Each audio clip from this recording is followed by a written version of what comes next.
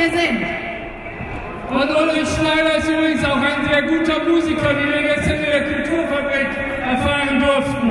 Aber hier auf der Bühne hören wir uns jetzt eine andere Musik aus Amerika. Da wurde ja schon oft darüber geredet, dass wir nicht gegen Amerika sind, sondern darüber, dass unsere Regeln von Konzernen bestimmt werden. Und auf der Bühne werden wir jetzt etwas leisere Töne hören. Wir werden empfangen einen Singer-Songwriter aus den USA. Er es sich nicht nehmen lässt, hier seine Meinung zu sagen, gegen eine ungerechte Globalisierung, gegen ein ungerechtes Freihandelsabkommen und gegen die Idee, dass TTIP irgendwas gegen Amerika sei. Nein, auch in Amerika gibt es Widerstand gegen TTIP. Hier ist David Rovitch.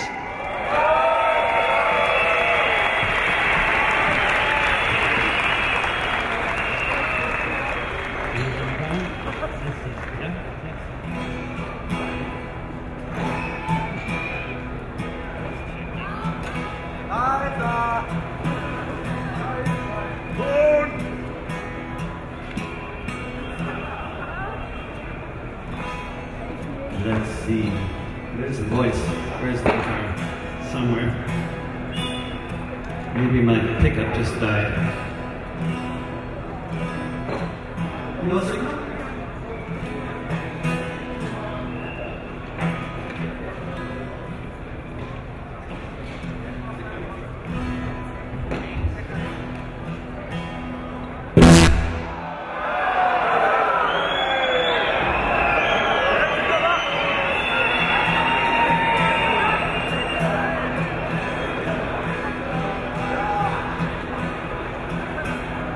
Entschuldigung.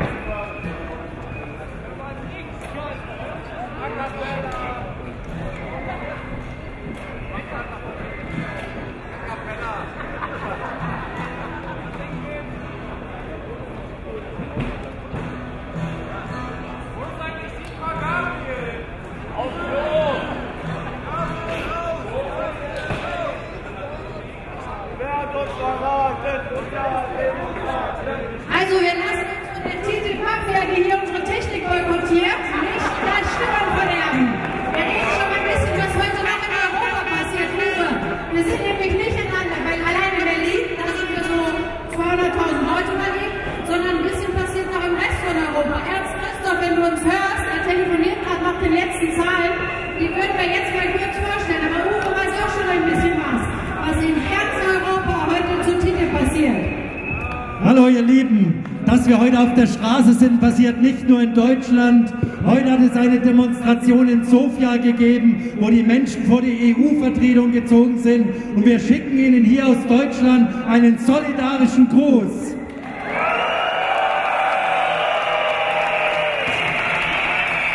Es hat eine Demonstration, liebe Freundinnen und Freunde, in Amsterdam gegeben. Auch dort gingen die Menschen auf die Straße und forderten: Stopp TTIP, Stopp CETA.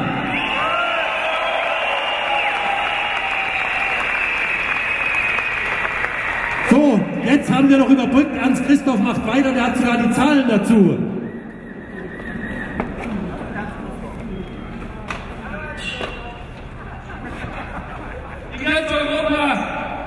Haben über 3,2 Millionen Menschen die Europäische Bürgerinitiative unterzeichnet. Ja, ich hoffe, ihr alle.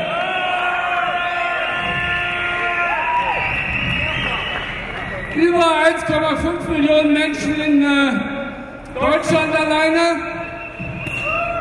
Über 1,5 Million Menschen in Großbritannien. Rund 360.000 Menschen in Frankreich.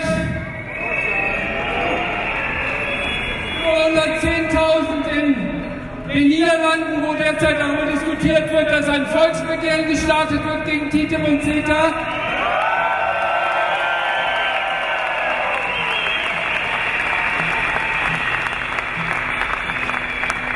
Und in 23 von den 28 Mitgliedstaaten der Europäischen Union ist das Quorum für eine selbstorganisierte, für eine europäische Bürgerinitiative geknackt worden.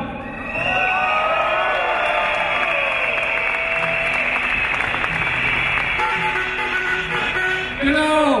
Und es ist eine Schande, dass die Europäische Kommission diese Bürgerinitiative nicht anerkannt hat, dass wir zum Europäischen Gerichtshof gehen müssen, um dort Recht zu bekommen gegen die Europäische Kommission, die nicht mal eine Bürgerinitiative zulassen will.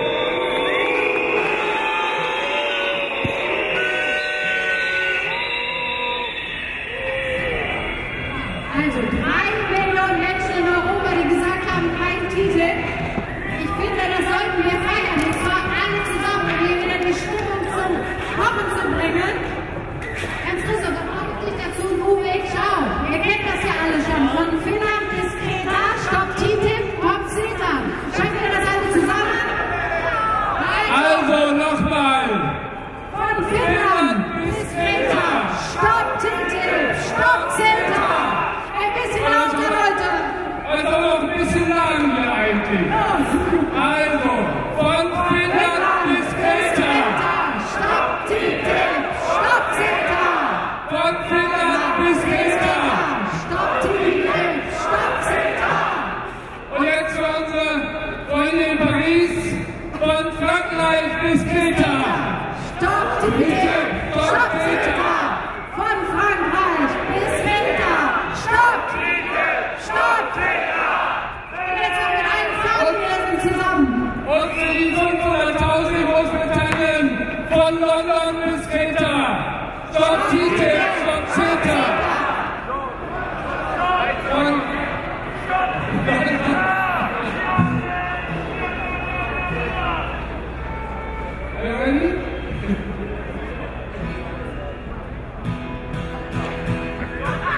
Super, wir können David Roberts hören. Hier ist Musik aus Amerika gegen TTIP und CETA. David Roberts.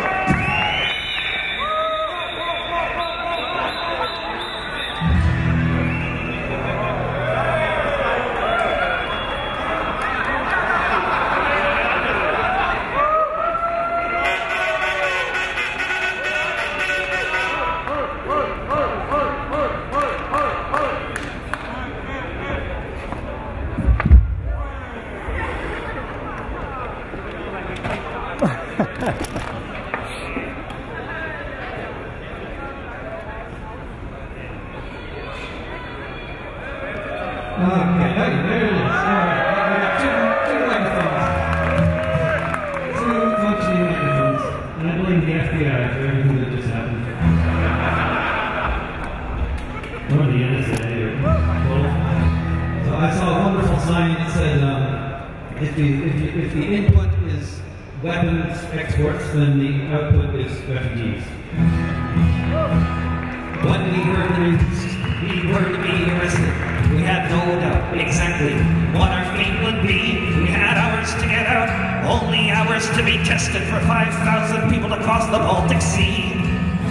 We had to go at night in the cover of the darkness. There's no way I could exaggerate the threat. We tried not to make a sound or nothing that would mark us, but no one knew how far across we'd get. And I thank God for the fishermen who gave us a ride and took us over to the other side. To find so many boats ready for the journey, to find so many prepared to risk it all. Not everyone could read the stars, not every boat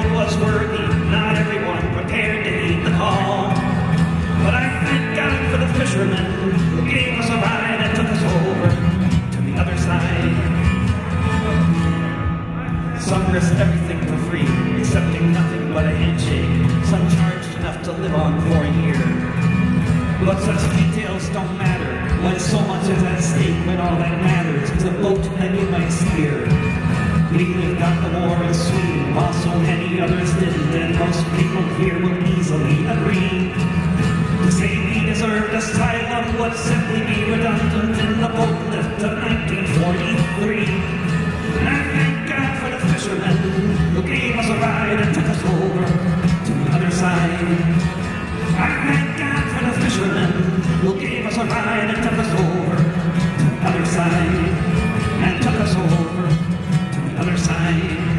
And took us over to the other side. And took us over to the other side.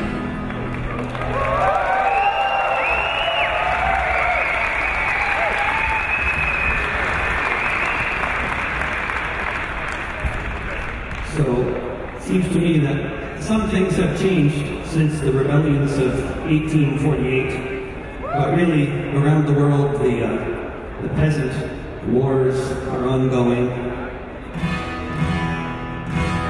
And the question of whose world is this is very relevant to TTIP.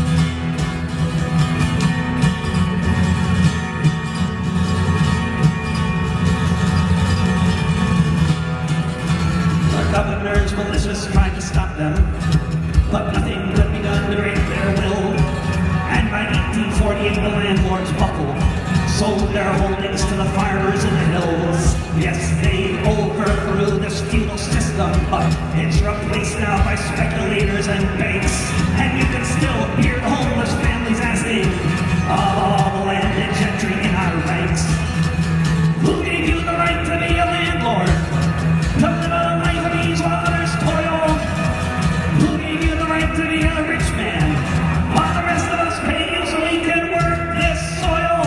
Who gave you the right to be a landlord? To the raise or others toil? Who gave you the right to be a rich man, while the rest of us pay you so we can work this soil? Who gave you the right?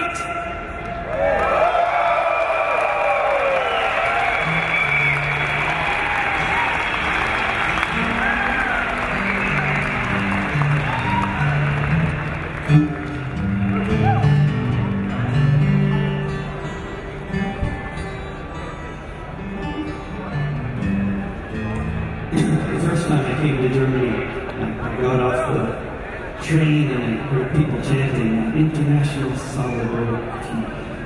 International solidarity, and I liked it a lot.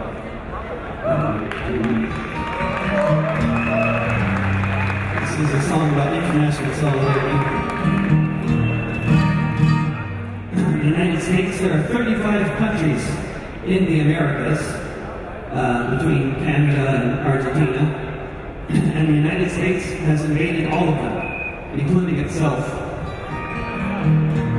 This is a story about the first time the U.S. invaded Mexico, and some people who did not go along with the program.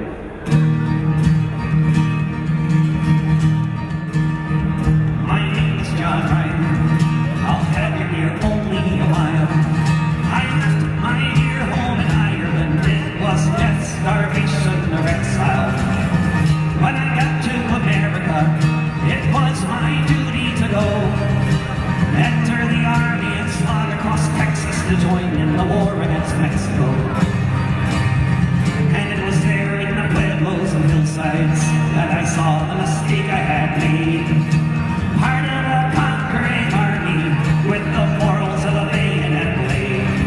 And amidst all these poor dying Catholics, screaming children, the burning stench of it all, myself and 200 Irishmen decided to rise to the call. From Dublin City to San Diego, we witnessed freedom denied. So we formed the St. Patrick Battalion and we fought on the Mexican side. We formed the St. Patrick Battalion and we fought on the Mexican side. We marched beneath the green flag of St. Patrick and blazed with Erin Gold, right with the harp and the shamrock and the tad out of the Republica. Just 50 years after Wolf Tone, 5,000 miles away, the gangs called us a legion of strangers, and they can talk as they may. But from Dublin City to San Diego, we witnessed freedom denied. So we formed the St. Patrick Battalion, and we fought on the Mexican side. We formed the St. Patrick Battalion, and we fought on the Mexican side. We fought them in Matamoros, where their volunteers were raping the nuns. In Monterrey and Cerro Gordo, we fought on as Ireland's sons. We were the red-headed fighters for freedom amidst these brown-skinned women and men. Side by side, we fought against tyranny, and I dare say we'd do it again. From Dublin City to San Diego, we witnessed freedom denied. So we formed the St. Patrick Battalion, and we fought on the Mexican side. We formed the St. Patrick Battalion, and we fought on the Mexican side.